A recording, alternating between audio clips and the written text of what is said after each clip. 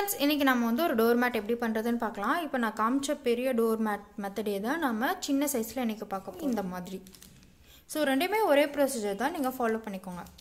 நம்ம ஓல்ட் சாக்ல இருந்து நம்ம இன்னைக்கு டோர் மேட் செய்ய போறோம். சோ உங்களுக்கு தேவையானது வந்து ரெண்டே சாக்கு மட்டும் தான். சோ இந்த ரெண்டு சாக்ல நமக்கு வந்து 1 2 3 4 லேயர்ஸ் இருக்கும். சோ நீங்க ரெண்டு சாக்கு போட்டீங்கன்னா ரொம்ப ஸ்ட்ராங்கா இருக்கும்.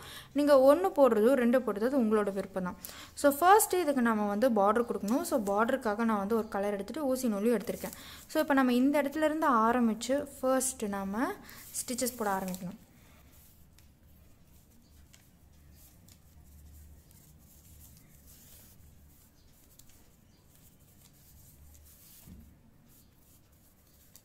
சோ இப்படி கொஞ்சம் கேப் வச்சு நீங்க இதே போல ஸ்டிட்ச் போட்டு வாங்க.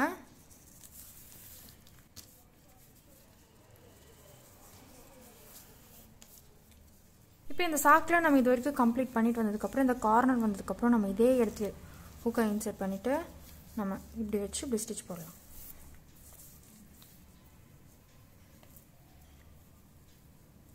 அதுக்கு அப்புறம் மறுபடியும் இதே வச்சிட்டு நீங்க இப்படி நேரா கொண்டு வந்துக்கோங்க. சோ இது வந்து இங்க ஒரு ஸ்டிட்ச் இங்க ஒரு ஸ்டிட்ச் இங்க ஒரு ஸ்டிட்ச் இருக்கிற மாதிரி இருக்கணும். அதுக்கு அப்புறம் as usual எப்பவும் போல நீங்க ஸ்டிச்சஸ் போட்டு வாங்க. கண்டிப்பா இது வந்து இப்படி ஊசிக்கு மேல இருக்கணும்.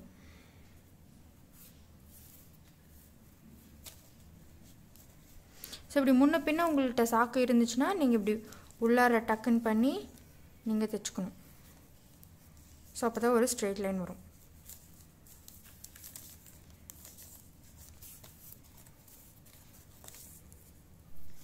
இப்போ இந்த மாதிரி நமக்கு நூல் தீந்து போச்சுனா இத நீங்க அப்படியே எடுத்துட்டு இத விட்டுக்கோங்க.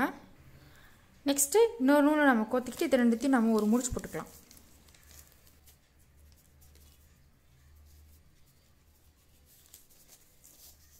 சோ முடிச்சு போட்டதுக்கு அப்புறம் நம்ம இப்படி வச்சிட்டு ஸ்டிச்சஸ் போட ஆரம்பிக்கணும்.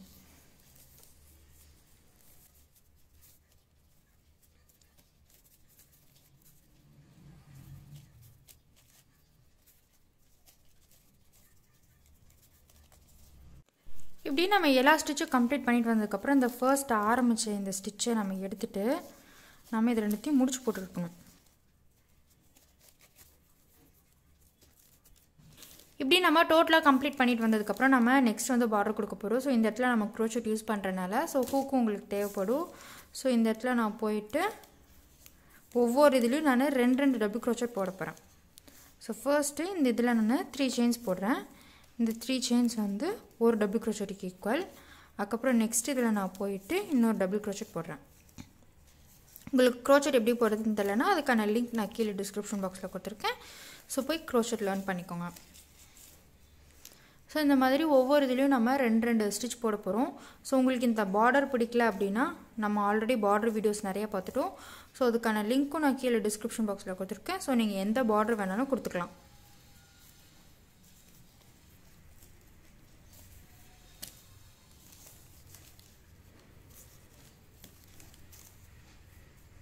சோ இப்படி இந்த கார்னர் வரைக்கும் finish பண்ணிட்டாங்க.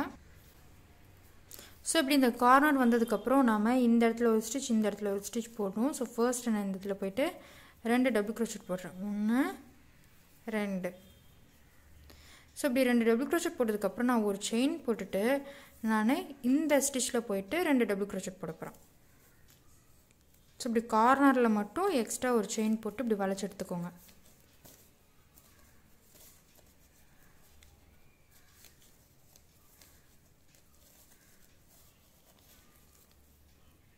நீங்க எப்பவுமே போல as usual ஒவ்வொரு இதுலயும் ரெண்டு டபுள் crochet போட்டுவாங்க.